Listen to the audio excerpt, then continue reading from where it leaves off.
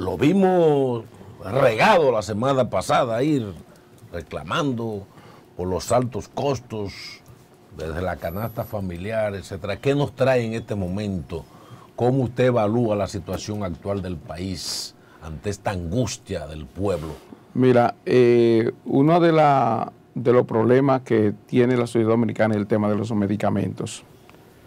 La Constitución de la República lo establece con mucha claridad de que el gobierno tiene que intervenir.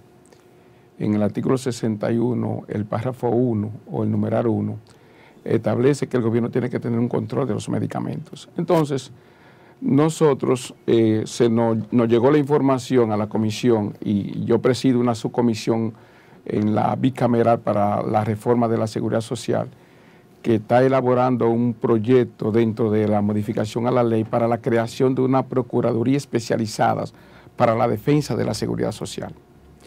Y esa procuraduría precisamente procura eso, porque un ciudadano se nos acerca y nos dice, mira lo siguiente, yo soy hipertenso, mi medicamento me cuestan 1.800 pesos. Cuando yo voy me dicen que no, que son 2.400 pesos.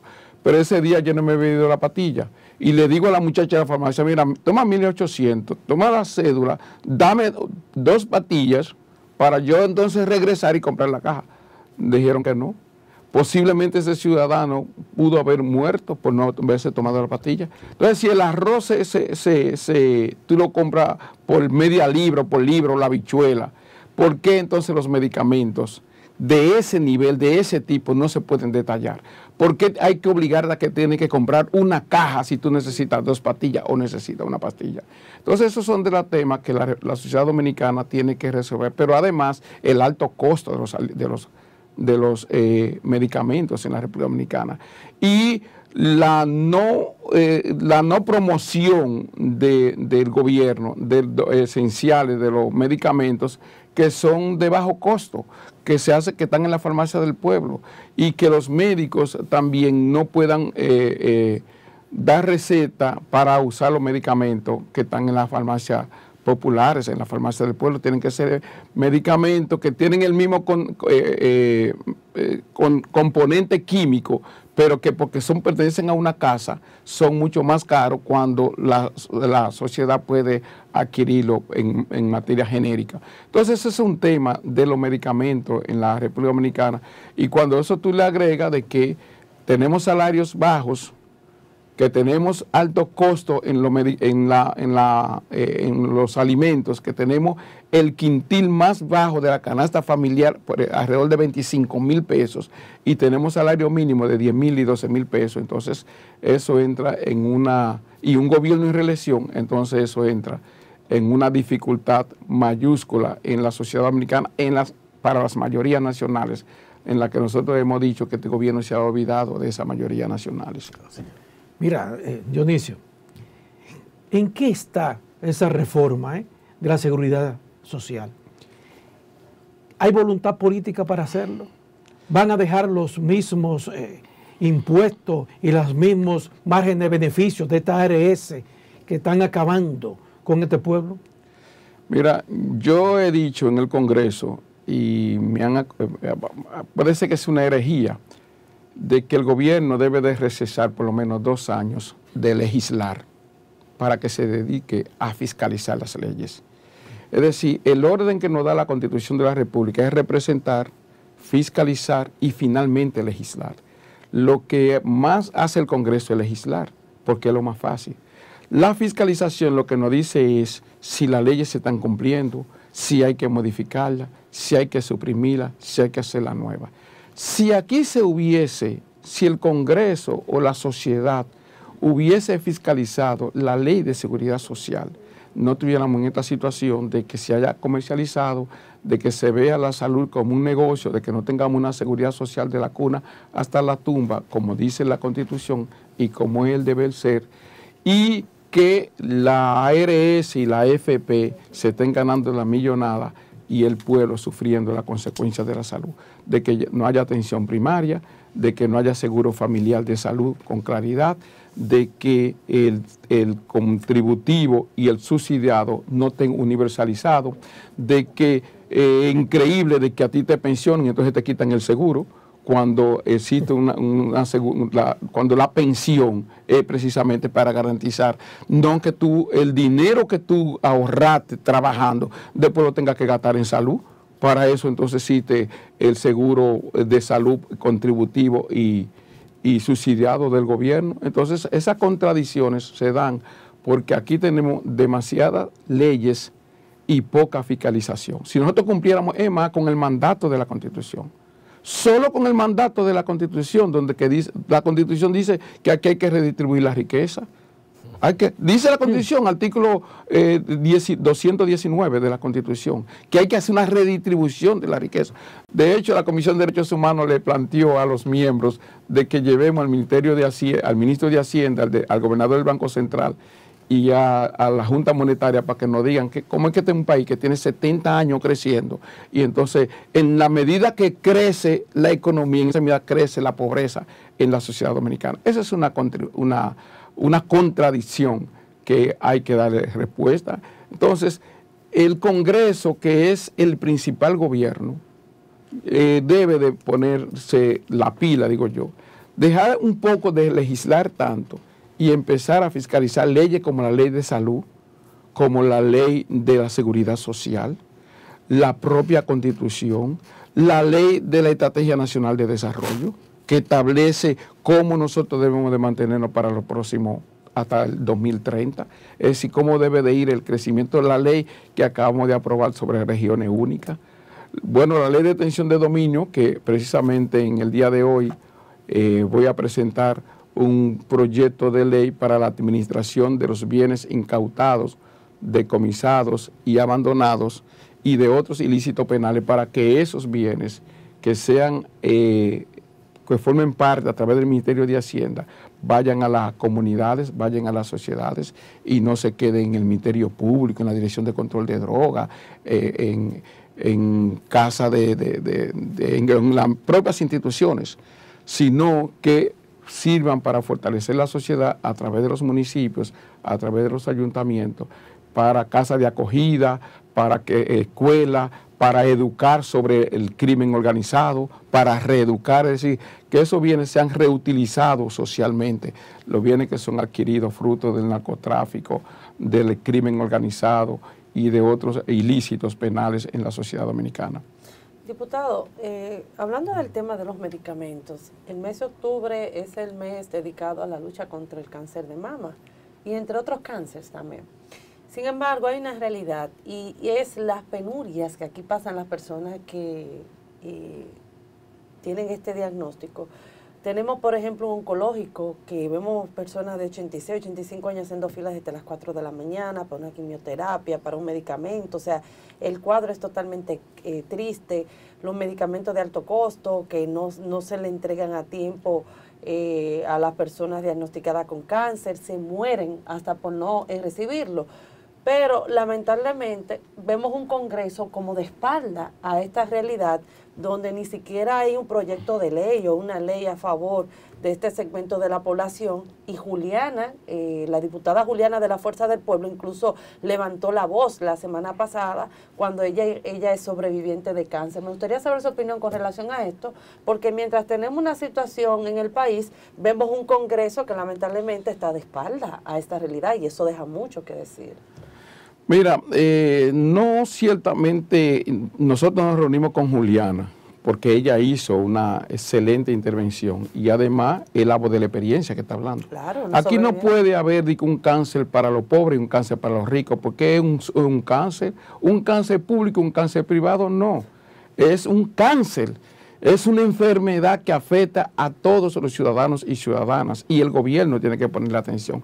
Pero ¿qué pasa? Que el gobierno ha dejado que la medicina esté en mano privada, que la medicina se comercialice, que la medicina no sea un derecho, como dice la Constitución, sino que está en mano privada y entonces los altos costos. ¿Qué ha pasado con los medicamentos de alto costo? Porque ahora yo no entiendo eso de que enfermedades ¿cómo es que le llaman ahora una enfermedad? Y que catastrófica. Pero las enfermedades son enfermedades. Medicamentos de alto costo. Y entonces, ¿cómo di que enfermedades de alto costo? No, es que las enfermedades son las enfermedades. Y los medicamentos son para cubrir enfermedades. Y no me vengan a mí, porque ese es un concepto de mercado de que medicamentos de alto costo para darle un valor. O enfermedades catastróficas para hacerlas más caras, para hacerlas más evidentes. Entonces, yo pienso... Y ahí sí estoy de acuerdo contigo de que el Congreso debe vigilar. Claro. Aquí tenemos una ley de salud, pero nosotros tenemos una Procuraduría especializada para la persecución de los crímenes que se cometen contra la salud mediante una resolución de la Procuraduría General de la República. ¿Dónde están? ¿Dónde están sometiendo a la clínica que hacen cadáveres, que secuestran cadáveres, o que no le dan de alta a una persona, o que no lo atienden en emergencia si no depositan un fondo? Entonces todo esto, y eso no se resuelve con leyes, porque hay una ley para cualquier cosa. Yo estoy, por ejemplo, en la comisión que está estudiando la iniciativa para el espectro autista. ¿Por qué tenemos que hacer una ley para el espectro autista cuando nosotros tenemos una ley de discapacidad que tiene la discapacidad cognitiva, la discapacidad física y la discapacidad mental? Y el espectro autista entra en esa discapacidad. Entonces nosotros lo que tenemos es que garantizar que toda esa discapacidad se cumpla, que la ley de discapacidad se cumpla y que el gobierno ponga los recursos necesarios para el cumplimiento de esas leyes. No hacer una ley para cada cosa, porque por ejemplo, me decía uno de los beisbolistas quieren una ley para el béisbol, pero si es una ley de deporte, vamos a hacer una ley para la pelota, una ley para el fútbol, una ley para la karateca, otra, no, hombre, entonces una ley de deporte, ¿me entiendes? Hagamos una ley de discapacidad que ya existe, la 5-13, y entonces incluyamos eso. Entonces no podamos estar haciendo una multiplicidad de leyes y no cumpliendo con las que tenemos. Yo pienso que si nos dedicáramos a fiscalizar, si el Congreso, y lo he reiterado, ojalá el Congreso cesara 2 años sin legislar para dedicarse. De hecho, el Congreso no tiene una ley de fiscalización, no existe, pero es un mandato constitucional la fiscalizar, pero los diputados y el Congreso pueden fiscalizar motu propio, no tienen que esperar una ley. Nosotros hemos estado fiscalizando el tema penitenciario, pero vamos a tener que meternos también en el tema de la salud para llevar a los funcionarios responsables de estos hechos que ocurren, que tú acabas de decir con el cáncer de mama, que no es solamente a las mujeres, sino también a los hombres. No puede ser que no haya aquí un proceso incluso de formación, de educación desde la escuela para prevenir el cáncer de mama, porque no es justo de que una mujer no se dé cuenta de que puede sufrir de un cáncer de mama por una falta de información, por una falta de educación. Y entonces, ¿para qué tenemos los medios? ¿Para qué tenemos las escuelas? Lo que pasa es que se quiere promover las enfermedades antes de prevenir las enfermedades, porque es más costoso y ganan más tener enfermedades que tener un pueblo sano. Entonces, la idea debería de ser de todo un mecanismo, invertir en prevención, invertir para que la gente no se enferme, ¿me entiendes? Esa es la grandeza de los chinos. Los chinos tú contratas a un médico para que te mantenga la salud, no para que te enfermes. Si tú te enfermas, tú lo cancelas, porque la idea tiene que ser tener un pueblo sano, porque se hace un pueblo más productivo, un pueblo más consciente y un pueblo que tenga mayor y mejor calidad de vida. Doctor, mire, frente al tema de la prevención social, la salud, 2 preguntas en una, que hay una televidente que le pregunta también algo aquí.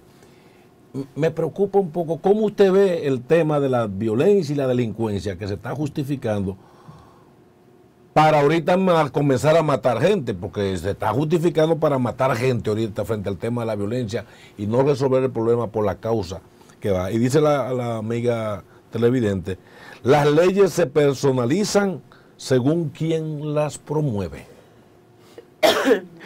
Mira, ya no está lejos, porque hay un diputado que quiere modificar la condición para poner la ley como en Estados Unidos, de que la ley es Bulton o la ley fulano de tal.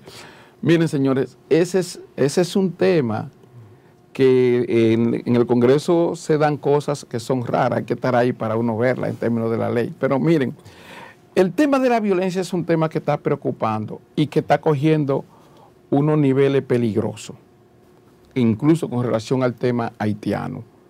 Porque aquí hay unos nacionalistas que fueron y agredieron a un grupo de ciudadanos que estaban haciendo un espectáculo en el Parque Colón el 12 de octubre y le cayeron a palo, unos paleros.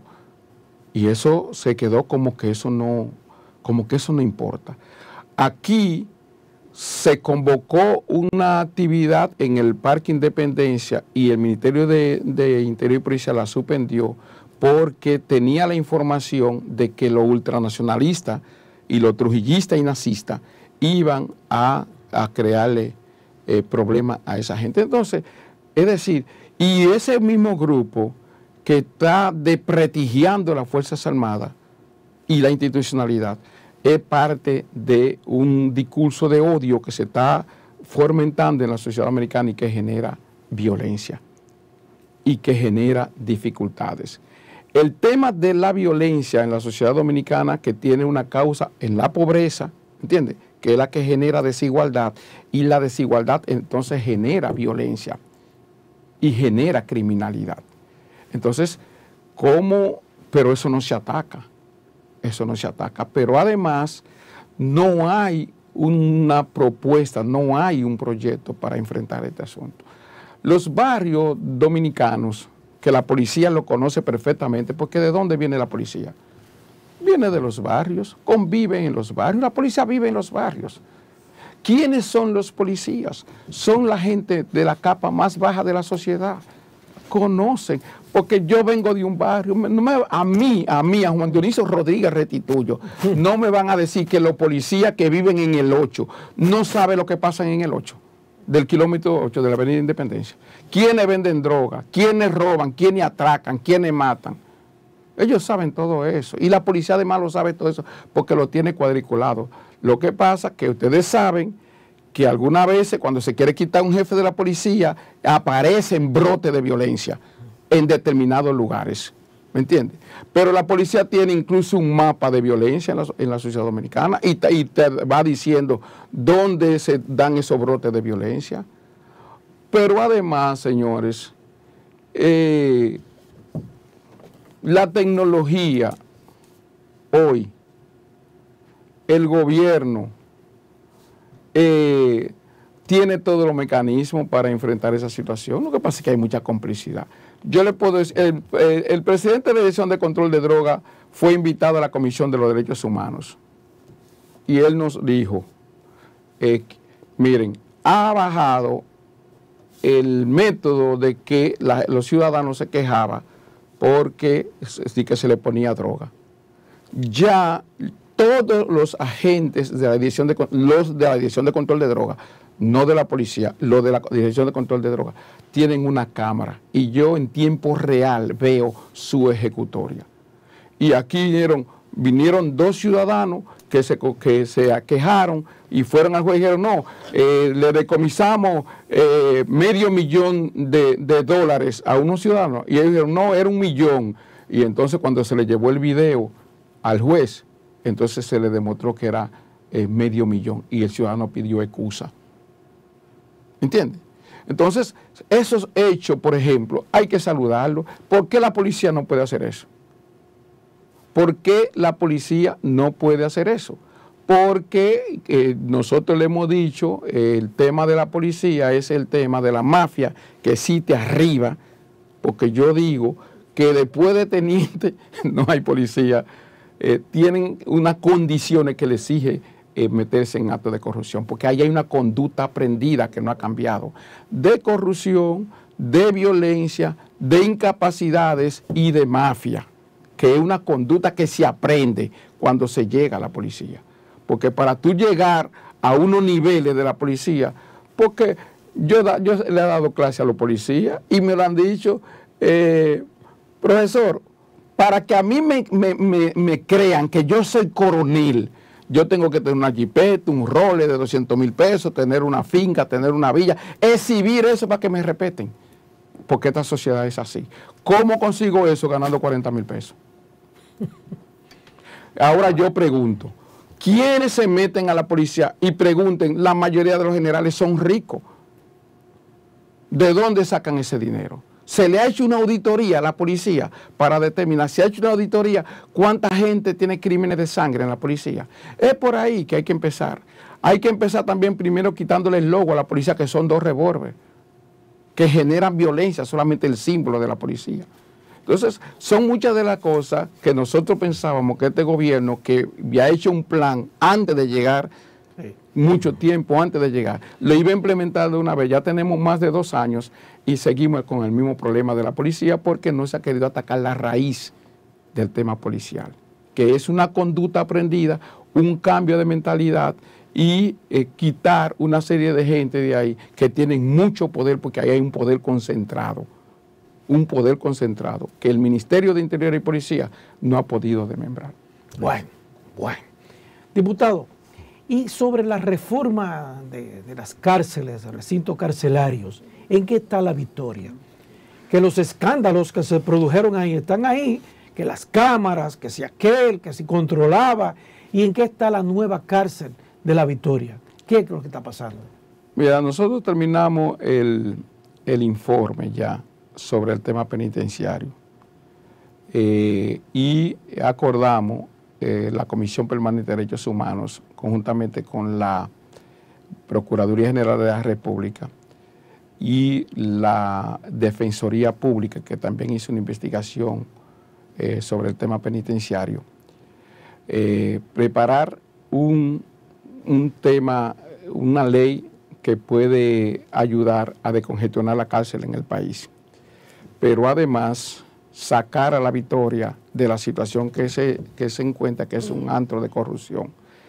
Y yo no entiendo, a pesar cómo no, que se va a hacer con Parra, pero además nosotros tenemos 6 centros penitenciarios que tienen entre el 85 y el 90%, entre el 75 y el 90% para su fase final y no se terminan. No se terminan. San Juan, el caso de Higüey, que están bien avanzados, y lo de la Parra no se termina.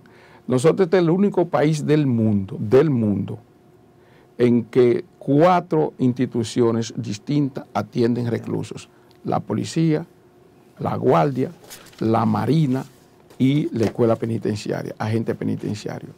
Entonces, todo eso hay que unificarlo, todo eso hay que quitarlo, porque donde se dan los niveles de corrupción, cada rato nosotros recibimos como Comisión Permanente de Derechos Humanos las situaciones que se dan en los centros carcelarios: muerte por arma, droga, porque también el tema de la sociedad dominicana que hay que superar es el tema de la corrupción, señores. Es el tema de la corrupción. Hasta que no acabemos o podamos resolver, llevar a la mínima presión el tema de la corrupción que se da en las cárceles, que se dan en muchas instituciones públicas, que se dan en la Policía Nacional, que se dan en migración, en toda parte. Y una de las cosas que nosotros pensábamos que este gobierno iba a atacar de raíz era el tema de la corrupción, porque el tema de la Victoria es un tema de corrupción. Es un tema de corrupción, es decir, es un tema de que un grupo de policía, de jueces, de ejecución de pena, de fiscales y reclusos se combinan para el control penitenciario en esa cárcel. Entonces los reclusos tienen su candado y su llave. Cuando ellos quieren hacer su fechoría, que no quiere que la policía entre, le meten candado a su cosa. Y la policía no entra para ellos resolver su tema de negocio ahí. O cuando la policía quiere, le pone el candado de ellos para que no salgan. Entonces es un tema de corrupción, el tema de la cárcel. Y se ha hecho. Hay intención, hay interés del Ministerio Público, pero no veo, hasta que no se resuelva un lugar que tiene el 33% de todos los reclusos del país, que maneja millones de pesos, porque el tema, vuelvo a repetir, es el tema corrupción. La policía tiene 450 cuarteles. Nadie sabe la cantidad de dinero que se maneja diario en esos cuarteles, para llevar a un ciudadano ahí, para que lo suelten, para componenta, para cárcel. Yo tengo el testimonio de una señora en la carcelita, que yo espero que la Procuraduría haya cerrado, de Villa Colina, que en un día ella misma y creo que se le pagó 2,000 pesos.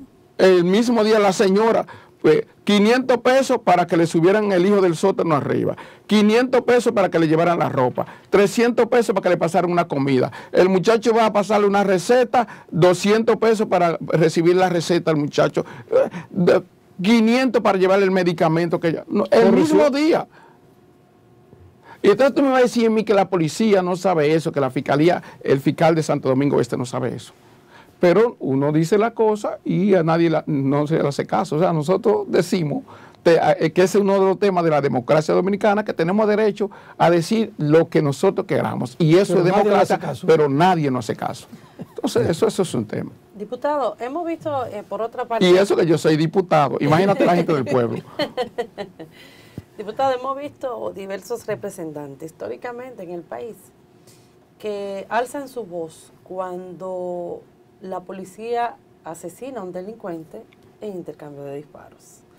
Sin embargo, cuando un ciudadano productivo que sale de su casa a trabajar, a llevar el sustento de su familia, el alimento, muere en manos de los delincuentes, nunca hemos visto a un representante de los derechos humanos hablar y a dar una posición a favor de ese ser humano y de otros que han muerto en manos de los delincuentes. ¿Por qué? Porque se supone que la sociedad está diseñada para que eso no ocurra. Para que cuando yo salga de mi casa, llegue seguro a mi trabajo. Yo me voy hoy en bicicleta para el Congreso, porque hoy es 24 de octubre y estamos haciendo una campaña para el cambio climático y para reducir los gases que pueden afectar el medio ambiente. Entonces yo tengo que tener la garantía de que yo voy a llegar sano y salvo a mi trabajo. Eso es lo normal.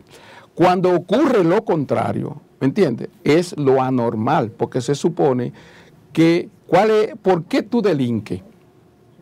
¿Cuál es la razón? La gente delinque por un deporte. El delincuente se hace de que déjame serme delincuente. No, hay una razón por la que tú delinques. Hay gente que son unos criminales que hay que tenerlo bajo control, que hay que someterlo y los estados tienen que verificar y cumplir con esa labor e identificarlo y sacarlo de las calles. Entonces, porque yo no me explico la razón, por ejemplo, según datos oficiales, en los últimos 20 años, aquí han muerto más de 15,000 personas en manos de la policía.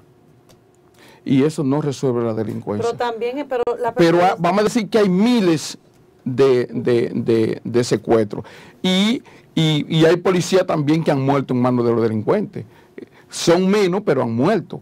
Decenas de policías han muerto a manos de los delincuentes.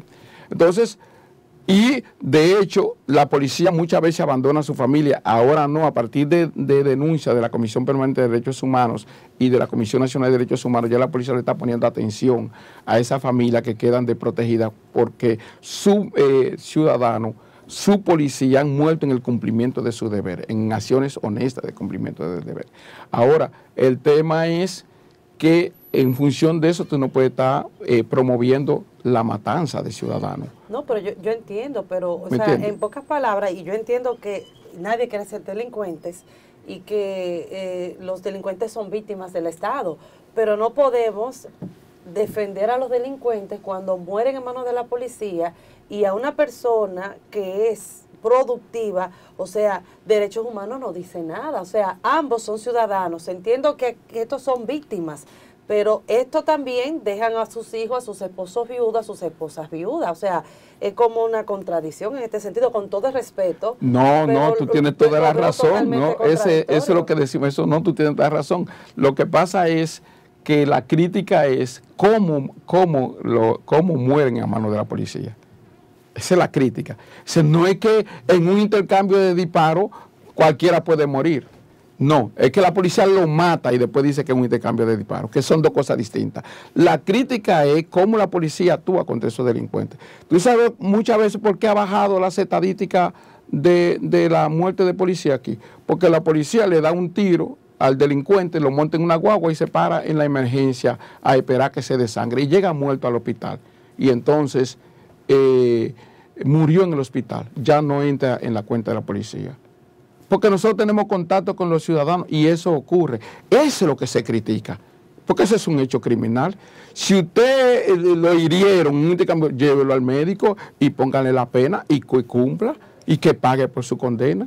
Entonces lo que se critica no es que la policía haya matado a un delincuente en un intercambio de disparos, porque en una guerra la gente muere. El que juega la guerra sabe que no puede jugar la guerra. El delincuente que juega la guerra no puede venir a decir que hay que defenderme porque tú estás jugando a la guerra.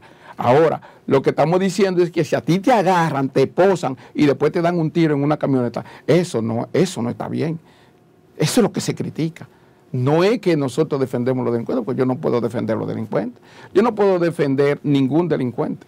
Doctor, mire, los privilegios en las cárceles, es que hay toda una medida para que hay presos de alta gama, de altos costos. ¿Eso está legislado? ¿Hay precio por categorías? Porque sabemos de presos que tienen hasta chef dentro de la cárcel. Son en la cárcel donde están controladas por policía, por militares, porque en la escuela penitenciaria eso no existe. Entonces el tema, por eso cuando usted preguntaba sobre la victoria, ¿por qué no se saca la victoria? Tenemos casi 17 años con el nuevo sistema que ha ido degradándose y la victoria nunca ha podido entrar, precisamente por eso que usted dice, porque las desigualdades y los privilegios en la sociedad dominicana se dan en todos los niveles. Es decir, el de a pie no tiene doliente, pero el que anda bien vestido, o que anda en una jipetón, o que tiene dinero, entonces en la cárcel también ese mismo privilegio se traslada a la cárcel. Le dicen la suite. Le dicen la suite.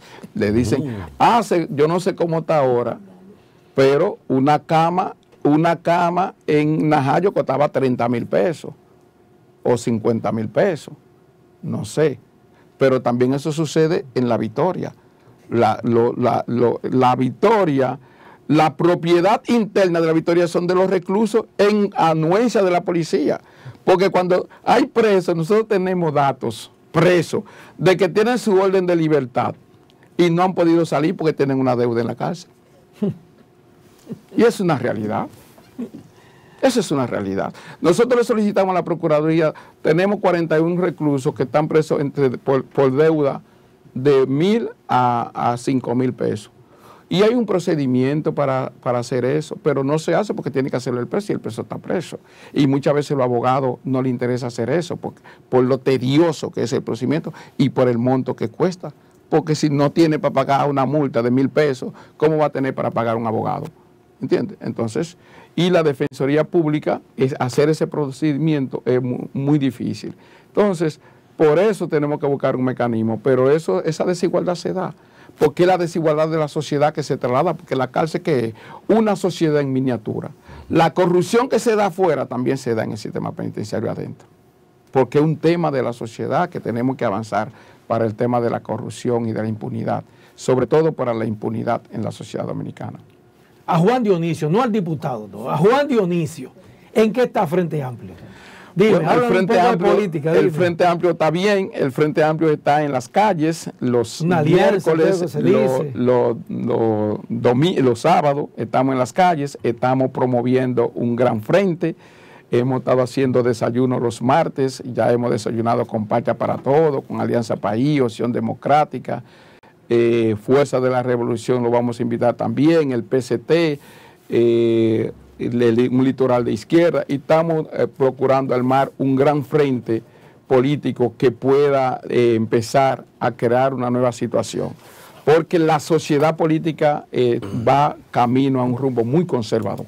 La elección del candidato del PLD, que es un conservador, tenemos un gobierno conservador, y entonces hay que buscar un litoral progresista de izquierda democrático que pueda fundir el pensamiento de Peña Gómez, el pensamiento de Manolo, la honestidad de Juan Bo en un solo pensamiento y que enrumbe esta sociedad dominicana, por lo que viene requiriendo desde hace muchos años, desde el mismo nacimiento mismo de la República, de rumbar esta sociedad dominicana por un camino diferente a lo que tenemos hasta ahora. Ponerle fin a la era de los malos gobiernos. Diputado, y en una posible, vamos a poner el escenario del 2024, una segunda vuelta, ¿a quiénes va a apoyar? Bueno, vamos a esperar que ocurra la segunda vuelta. Porque ¿Cuál te cree que sería el escenario? Nosotros estamos trabajando, nosotros estamos trabajando para febrero, porque sin febrero no hay mayo. No hay mayo. Entonces, dependiendo cómo salgamos fortalecidos en las elecciones municipales y de distrito, porque ahora vamos a tener 7 niveles de elecciones, entonces eso nos da una posibilidad. Y entonces esperamos después hablamos. Que salgamos en febrero, nosotros vamos a promover nuestra candidatura presidencial, vamos a hacer un plebiscito, ojalá ya hay candidatos como María Teresa, como Severino, y que en un plebiscito salga un candidato de todo eso, lo llevamos conjunto, y vamos entonces a esperar, porque uno no sabe lo que puede pasar. Gracias. Y cuando viene a ver, nosotros somos una de las fuerzas preponderantes en las elecciones del 2024. Gracias, diputado Dionisio Restituyo.